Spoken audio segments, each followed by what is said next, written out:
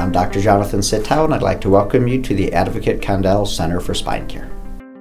Minimally invasive spine surgery categorizes the types of surgery we do now versus the traditional open approaches. Back in the old days, we would make a big incision.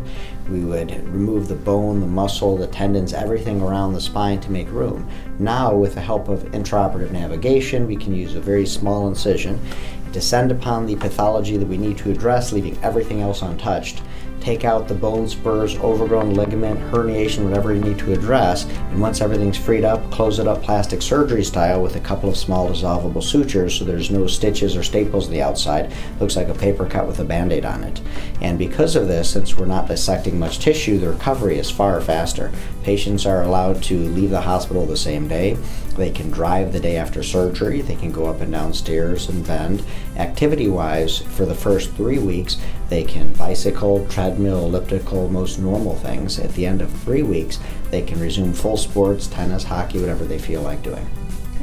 Minimally invasive spine surgery is the more modern way to approach problems of the spine. The old style that we used to do would be a much larger incision, more tissue dissection, removal of lots of muscle off of the bone, removal of big chunks of bone and ligament. And the minimally invasive approach is much more tolerable to the patients because it's done through a very small incision, much less dissection of the tissue, much less removal of bone, and we can, with intraoperative navigation, focus specifically on the area that's the problem and then solve it with less operative time, less blood loss, and a much, much faster recovery. Since we're not dissecting much tissue, the patients tend to improve so quickly that they're allowed to get up and around and drive the next day. They can go up and down stairs right away. Most can return to full sport activities at 3 weeks, including tennis and hockey.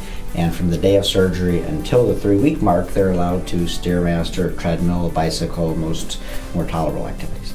Now, Condell's an ideal place to have your spine surgery for many reasons. Number one, the sheer volume. Condell does more spine surgery than any place in Lake County, and quite frankly, than any place in Illinois.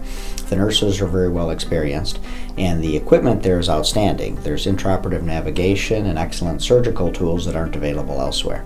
They also have wonderful ancillary services, including physical therapy, pain management, and an on-site health club as well. Advocate Condell Center for Spine Surgery can meet all of your spine needs here in Lake County.